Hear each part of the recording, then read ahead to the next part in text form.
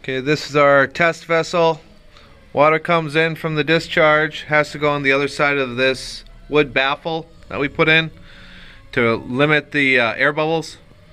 So water comes in and it has to go underneath this wood for it to filter out. So this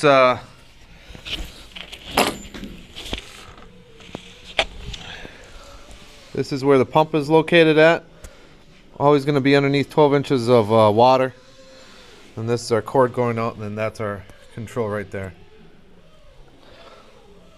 So we'll give it a test run and see how she operates. Ready? Yeah. So there's our test. The pump is started.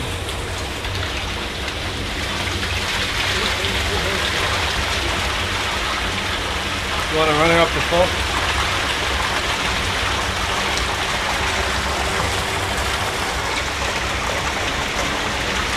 These are 5 horses in here right now. Whether it's the 5 horse, the 10 horse, or the 7.5, she'll just run in there faster.